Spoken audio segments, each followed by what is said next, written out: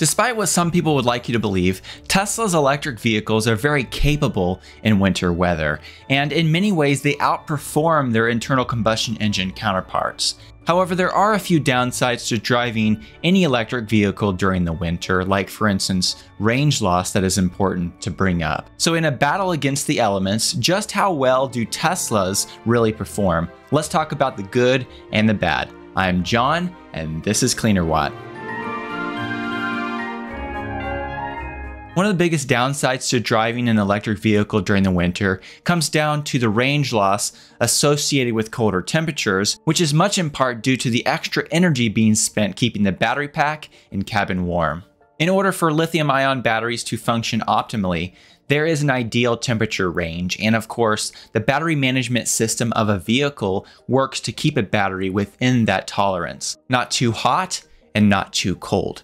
And during the winter, really the main thing is keeping that battery pack warm. And so keeping the battery pack warm and keeping you warm while you're in the cabin, that of course consumes energy, which normally would be spent powering the motors and driving you down the road. However, do note that all Teslas are now equipped with a very efficient heat pump as compared to in the past when they had resistive heaters. And because of this, the range loss associated with colder temperatures is less than it previously was. Now, when it comes to just how much of a difference a heat pump makes versus resistive heating in cold, this Electrek article from December of 2020 talked about how YouTuber Bjorn did a video comparison of a 2019 Tesla Model 3 without a heat pump and compared that to a Model 3 with a heat pump. As this article mentions, after running the heat in these cars for around 3 hours, the Model 3 with a heat pump consumed around 1/3 as much energy as the vehicle with the resistive heating. So as you can see, there's a huge difference between a Tesla vehicle with a heat pump and one without. And this is definitely a huge plus if you live in a colder climate. Now, when it comes to the exact amount of range loss that you can expect while driving a Tesla on average, in order to get some good hard data, I once again reached out to Tessie, who is the maker of the Android and Apple phone application for your Tesla, which allows you to monitor a number of different things about your Tesla, including battery health, and they graciously once again shared some data and a few graphs with me showing the average range loss that Tesla drivers experienced during colder temperatures as compared to their respective EPA ratings. Now, one of the key reasons why I like to get this data from Tessie is because it covers a huge data set. For instance, on Tessie's website, they recently put up a page showing global Tesla statistics, and as you can see here, this data as of this screenshot was updated December 21st, and it included data from over 29.6 million drives. Now, do note that I assume that this data set, this 29.6 million or so drives, it includes vehicles, Teslas, with a heat pump and without a heat pump. So if you have a heat pump, your numbers might be a little bit lower than this, but this is a good general average for Tesla EVs. As you can see in this chart that Tessie provided, there is kind of an optimal temperature for range when it comes to an EV, and that's somewhere around that 21 to 26 Celsius, which is around 70 to 79 degrees Fahrenheit. So let's just say 70 to 80 degrees Fahrenheit, or 20 to around 26 or 27 C. And as you can see, as you get colder, and especially as you approach 0 degrees Celsius and beyond, which is 32 degrees Fahrenheit, the range loss associated with these colder temperatures starts becoming pretty significant. Now, moving beyond the combined chart and moving to the individual vehicles, let's start with the Model 3. As you can see here, on average, if you're driving in temperatures around 7 degrees Fahrenheit or negative 14 degrees Celsius, you can expect somewhere around 60% of the EPA rated range actually being available during that drive. Interestingly enough, you also see a little bit of a range loss associated with really hot temperatures, once again because the battery pack is requiring more cooling during those temperatures. And while that drop in range is not quite as drastic, it is still something noticeable. As we move to the Tesla Model S, you can see that the range loss associated with colder temperatures is somewhat similar to the curve of the Model 3. However, at negative 14 degrees Celsius, or once again 7 degrees Fahrenheit, you can see that that number is a few percentage points lower than the Model 3. Interestingly enough, on the opposite spectrum, on the hot side, it looks like the range loss associated with summer temperatures is actually less with the Model S than the Model 3. I'm guessing this is because the Tesla Model S includes the smaller 18650 battery cells as compared to a large number of Model 3s, which include the slightly larger 2170 battery cells. So it's a little bit easier likely to cool the 18650 cells because they're smaller. So it equates to a little bit less range loss in the summer temperatures. When it comes to the Model Y, on the colder end, that curve looks very similar to the Model 3. However, when it comes to summer temperatures, it appears like the range loss for the Model Y is actually more extreme than the Model 3, which is definitely interesting for sure. And here's that same curve for the Tesla Model X. Now, in just a minute, I'll move beyond the percentages and give some actual range estimates for these vehicles.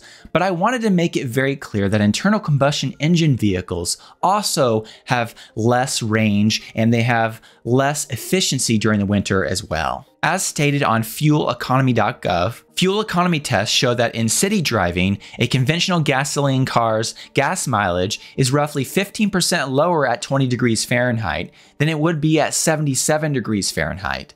It can drop as much as 24% for short 3 to 4 mile trips. For those of you who prefer the Celsius measurement for temperature, 20 degrees Fahrenheit is in between -6 and -7 degrees Celsius. So when it comes to some range expectations for a Tesla electric vehicle at 20 degrees Fahrenheit, using the data that Tesla provided, I created a chart showing the average range loss as compared to the EPA rated range for each of these vehicles. For instance, when equipped with a 19-inch Tempest wheels, the Tesla Model S long-range all-wheel drive variant has an EPA rated range of 405 miles. However, based on the chart that Tesla provided, you can very well expect a range of around 259 miles of actual range if you're driving in weather that's at around 20 degrees Fahrenheit or once again, -6 or -7 degrees Celsius. The most efficient version of the Model 3 gets up to 358 miles of range, and during that same temperature range, you can actually expect somewhere around 240 miles of range. The most efficient Model X version gets up to 351 miles of EPA rated range, and once again, you can expect at 20 degrees Fahrenheit somewhere around 225 miles of usable range. The most efficient long-range all-wheel drive Model Y gets 330 miles of EPA rated range, and once again, you can expect somewhere around 221 miles of usable range during that temperature range. And then lastly, I've demonstrated what an internal combustion engine vehicle range might look like if you had an EPA range of around 350 miles with a full tank of gasoline. During that same winter temperature range, as the EPA pointed out, you should expect a 15% loss or so, which would mean you can expect slightly under 300 miles of actual usable range during that time as well. Now, these estimates are all for 20 degrees Fahrenheit or -6, -7 Celsius, but if you move to colder temperatures, these numbers, of course, go down a little bit further. So as you can see, winter driving with a Tesla electric vehicle or any other electric vehicle does have some negatives. Now, I did want to show one more chart here, and using that same data, I don't know if you noticed, but when it came to that data that Tesla provided, which was as compared to EPA estimates, you can see that based on this data, as compared to EPA ratings, most Tesla drivers get a little bit below the EPA estimated range. And the optimal range for these vehicles is once again right around that 70 to 80 degrees Fahrenheit range.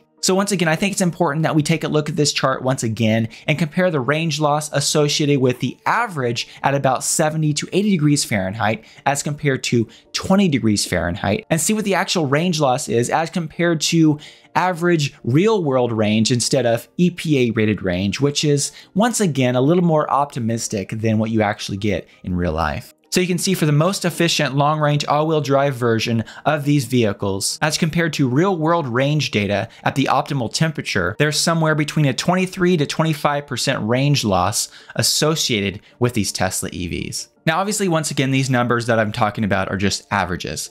If you have colder temperatures, these numbers might be more drastic. If you have a Tesla with a heat pump, your numbers will likely be slightly better than this because this data includes vehicles with and without a heat pump. So if you want to know the actual real-time energy usage of your Tesla EV during winter driving, you can simply pull up the Energy app on your touchscreen in your Tesla, and it will show you real-time data and a projected range based on your exact driving habits and environment.